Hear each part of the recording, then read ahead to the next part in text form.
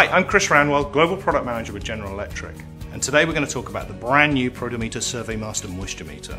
This is a dual function moisture meter with both pin type measurement and non-invasive RF measurement.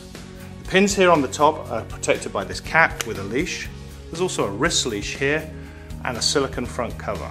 On the back of the instrument here you'll see the large flat area for positive engagement for the RF non-invasive mode, and in the side here you'll see the port for the accessories. The instrument comes with a carry pouch, a pin type extension probe for getting into hard to reach areas, and also the insulated deep wall probes.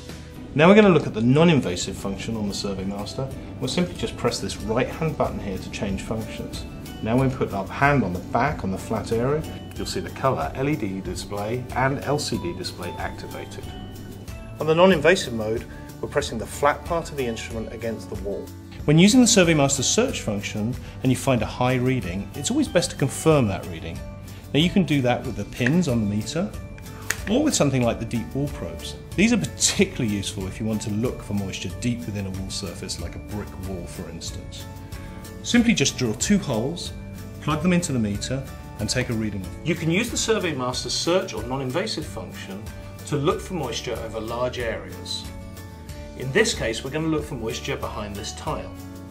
Now it's important to place the meter on top of the surface rather than slide it. This meter reading about 90 and a green indicator meaning that the floor is dry. Now we're going to look at the pin function on the Surveymaster. Removing the cap reveals these 2 sharp pins.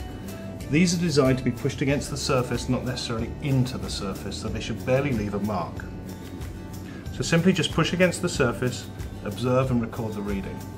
Now for hardwood floors, particularly when restoring after a flood damage, then we recommend your use of the hammer electrode with the Surveymaster. This heavy duty hammer electrode can be used in hardwoods and softwoods, and you can take moisture measurements as you drive down through the material. These needles are insulated so they only measure on the tip. It's important when you're using the hammer to drive the hammer in straight and drive it out using the slide weight. This preserves the needles over a longer period of time. Here's a quick technical tip on how to use the Surveymaster to determine whether the moisture is on the surface or deep into the wall. Now in pin mode, we're going to see elevated readings in the red zone. When I change to non-invasive mode, because of Protimeter's technology, we'll only measure the surface moisture in respect to the rest of the dryness of the material. So a thin film on the surface will only just show up on the meter. So using a combination of both pins and non-invasive, we can determine whether the moisture is surface or deep throughout the wall. High readings on the pins, low readings on the non-invasive would indicate that.